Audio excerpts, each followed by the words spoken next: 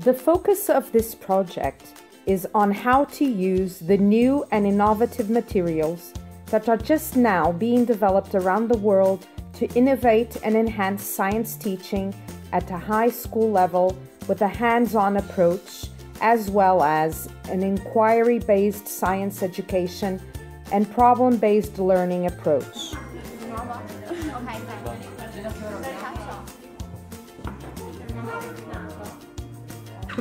Aspetta, prendi quell'altro. More or less what you have to do. We can go and take pictures, we can go on and write down and let's go.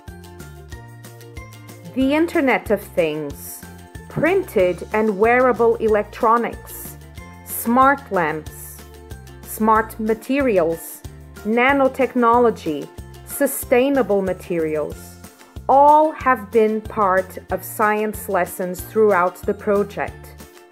Matters of Matter Future Materials in Science Education has enabled the teachers involved in the project to increase their students' knowledge about cutting-edge research, innovate science teaching, as well as enhance the students' creativity.